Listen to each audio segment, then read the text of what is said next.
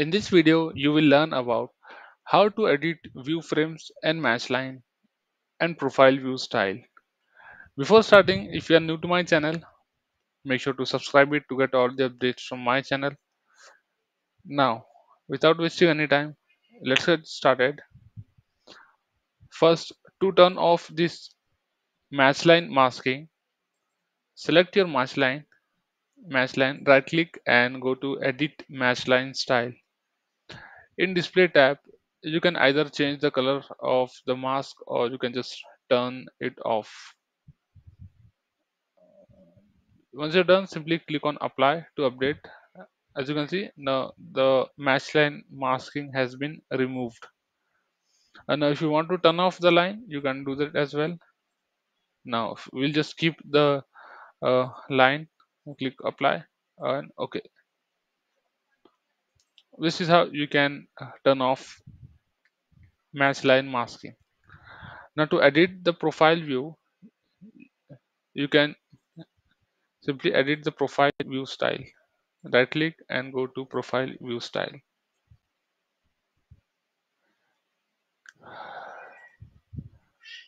You can change vertical scale, horizontal, uh,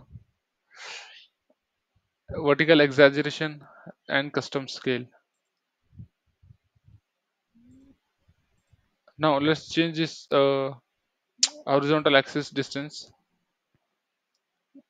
As you can see, those elevations are popping in between the profile. Let's make it to display outside the profiles.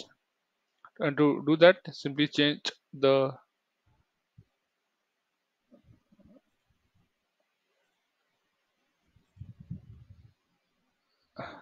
axis. Select the axis whether you want it on the right or on the left. Use minus sign for left side. As you can see, now the elevations are appearing outside the profiles. Go to right axis and specify the distance.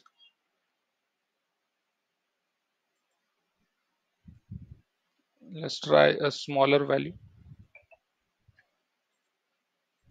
Okay.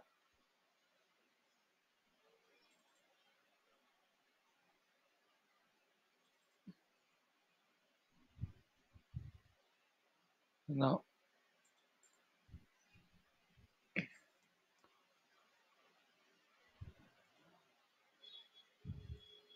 in the display tab, you can turn on or off various components such as uh, left axis annotation, major left ticks, major minor ticks, etc.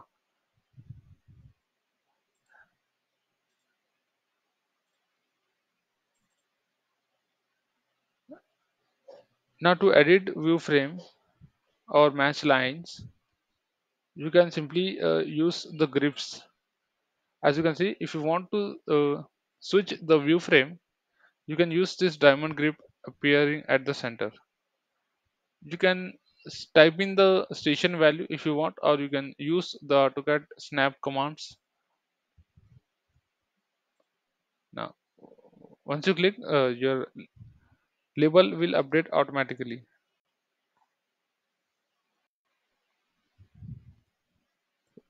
Now similarly, you can make changes to match line as well. By selecting the grips, you can either move them to and or front in the direction, or you can type in the station value. So that's it for today's video. I hope you understood. If you like it, make sure to hit that like and subscribe button, and we'll meet again in the new video. Thank you for watching.